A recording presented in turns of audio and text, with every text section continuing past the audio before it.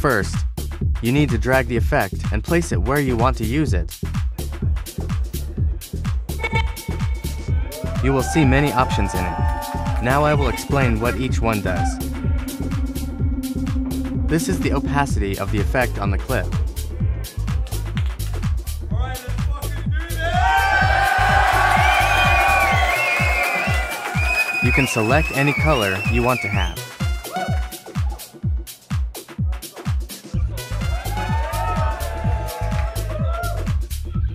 This manages the softness of the tone, how sensitive it is to light.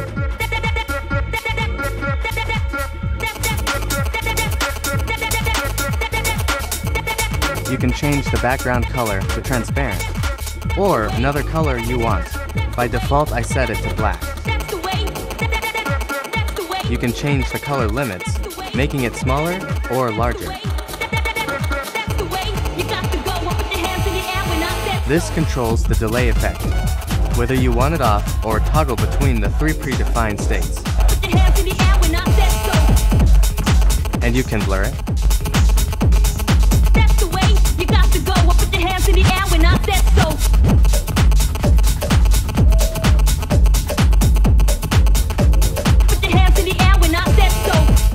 You can use the same border color as the entered color, or you can change it to another.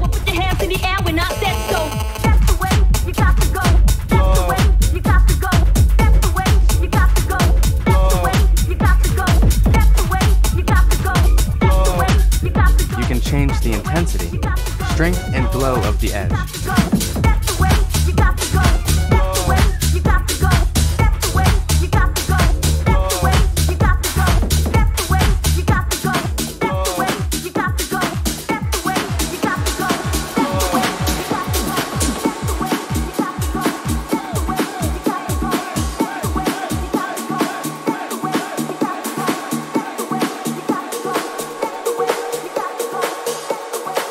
You can make its intensity dynamic by controlling its speed easily.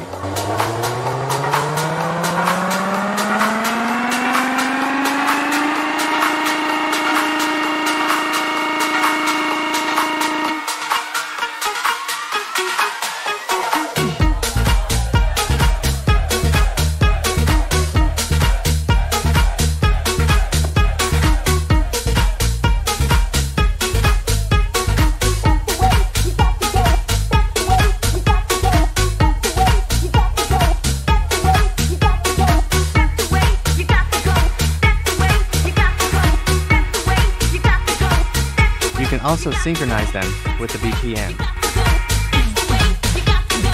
When synchronized with BPM, the previously set speed is disabled. If you deactivate the dynamic option, it will no longer be dynamic and will no longer react to the BPM.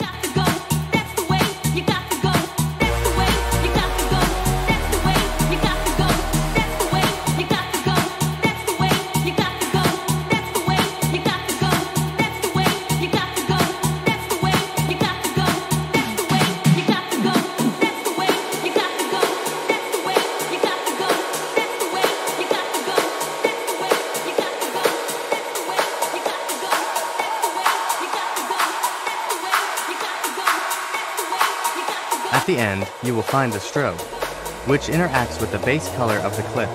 You can cut or fade it, regulate its intensity, or also synchronize it with the BPM of the composition.